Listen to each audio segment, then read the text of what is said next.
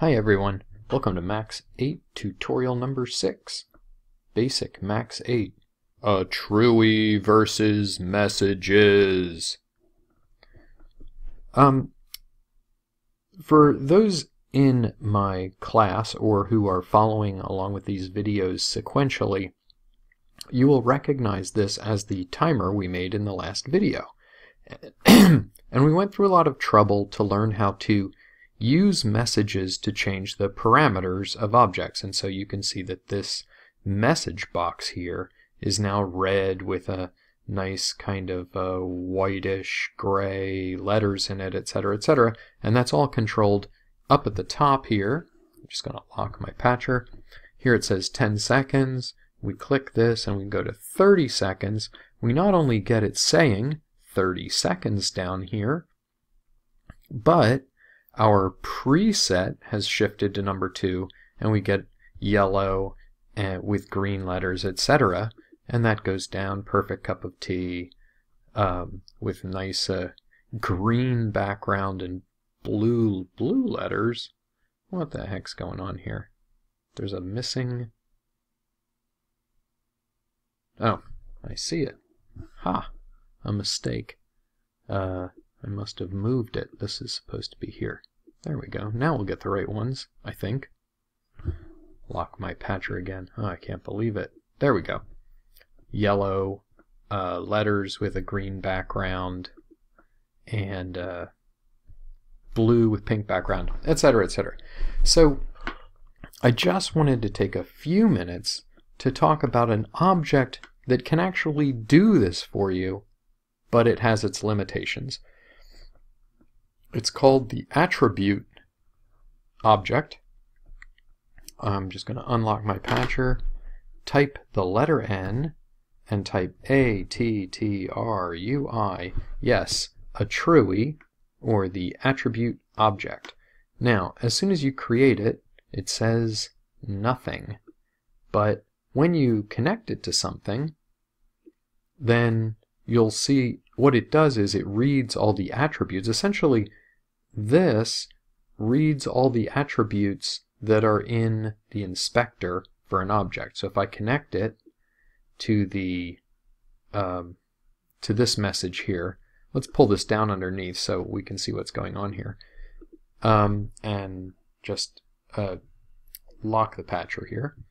Now when we click on this, we can get all of these attributes of the message box. So if we click on, for example, background color, you'll notice it says background fill color. You might remember that's what we had to prepend our message, background fill color, to get the color blue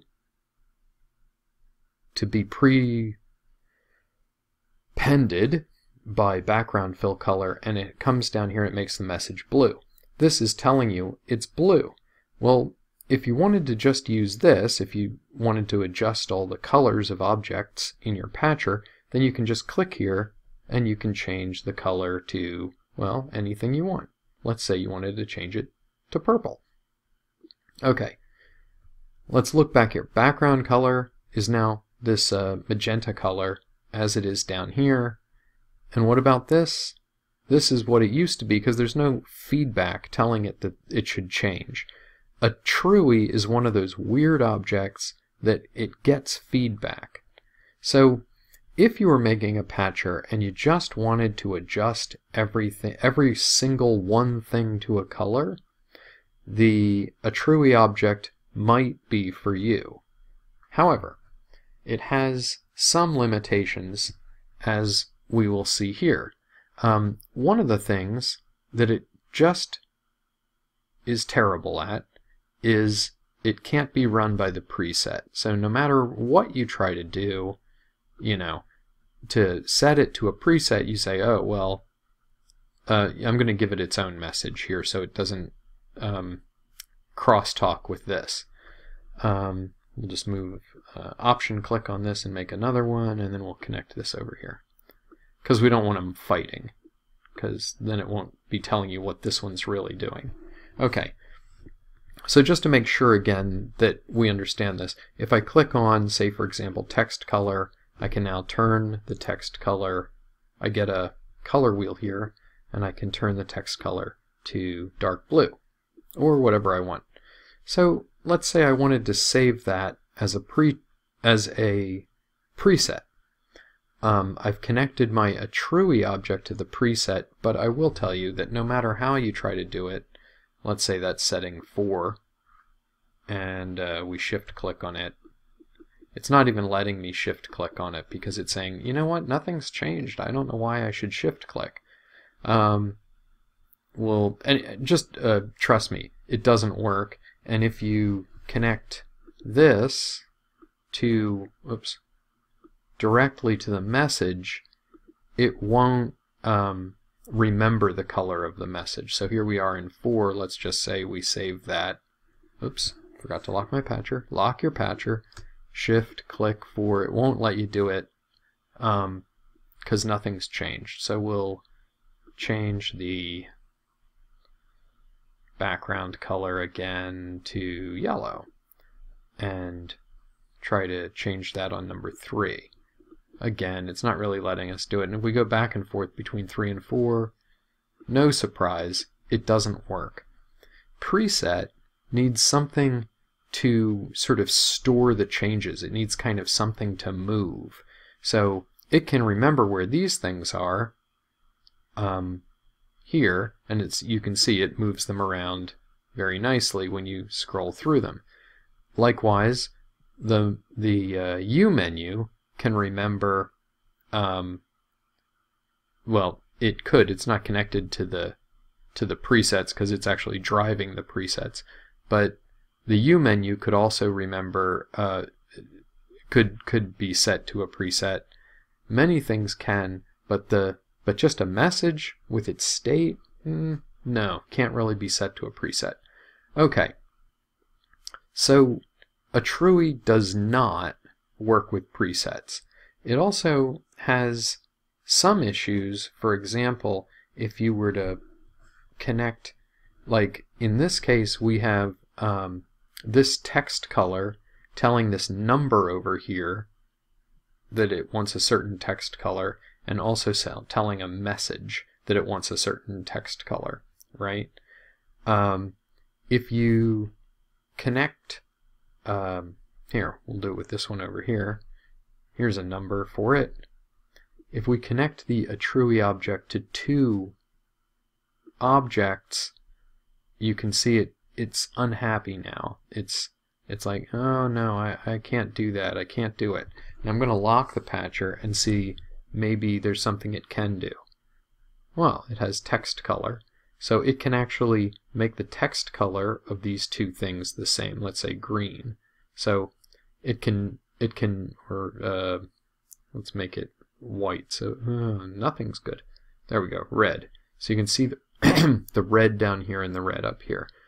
But what will happen immediately with the attribute is that it will only show the attributes that both of these have in common. So there's no changing, like look, this ends at text color right now. If I unlock my patcher and delete the cord in between these 2, now when I relock my patcher, you'll see not only is there text color, there's triangle color, triangle scale factor, visible to mapping. These are all the attributes for a number box, right? And if we, again, I'm unlocking my patcher, connect it to more than one object, it only shows the attributes that it has in common that both of those objects have. So you can use it, again, if you just wanted to change the text color on everything in a patcher, but it you can't run it with a preset, and it limits what you can do. You can send information to an attribute object, but you could also send that it's just as easy to send that information directly to an object. So anyway, that's the basic arguments for and against the attribute object. Let's just put another object in here, a common object, let's say a slider. Type the letter N, slider. Just wanted to show you this. So this is a slider. There we go. Make it into a horizontal slider, and I'll connect it and lock my patcher again. So slider is a user interface that does this. It's more or less like a volume slider or a fader. Okay. So now we'll click on here and we'll see that there's even fewer things that it has in common, and actually none of them change the color of anything. So you could say